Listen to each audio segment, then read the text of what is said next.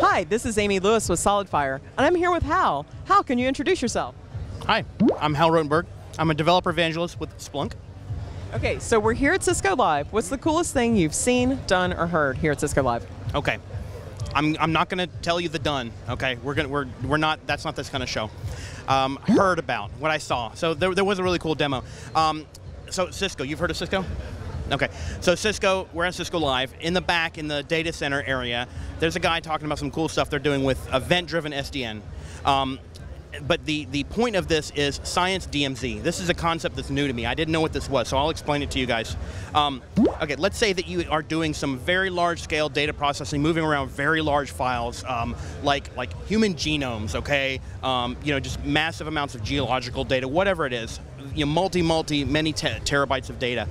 Well, in order to move that data over the network, maybe over internet too, so really high bandwidth stuff.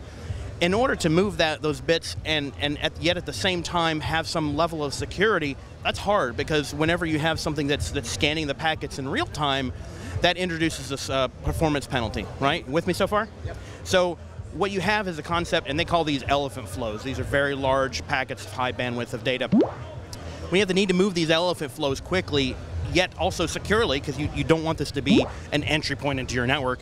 How do you handle this problem? So what they're doing, there's a couple different techniques, but basically you have two routers that you're at the edge of your network. One is the normal one with your 10 gig firewall behind it or whatever, and the other one might be your Internet 2 connection.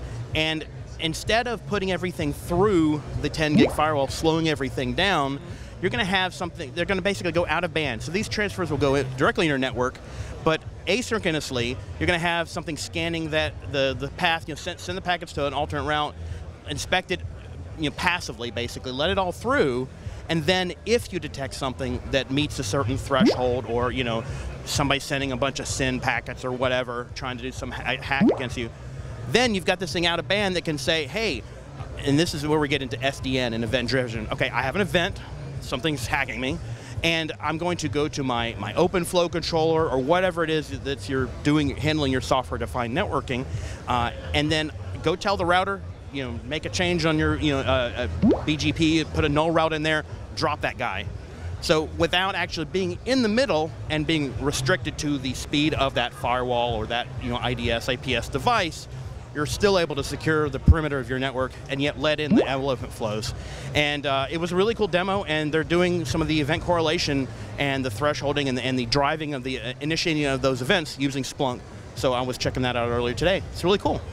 Very cool. So where can people go learn more about this?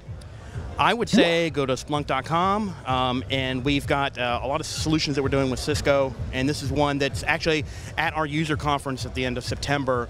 Cisco's going to be presenting this story. So I don't have a link I can give you right this moment, but if you go to conf.splunk.com, we're putting the sessions up soon, and you can find some more details there.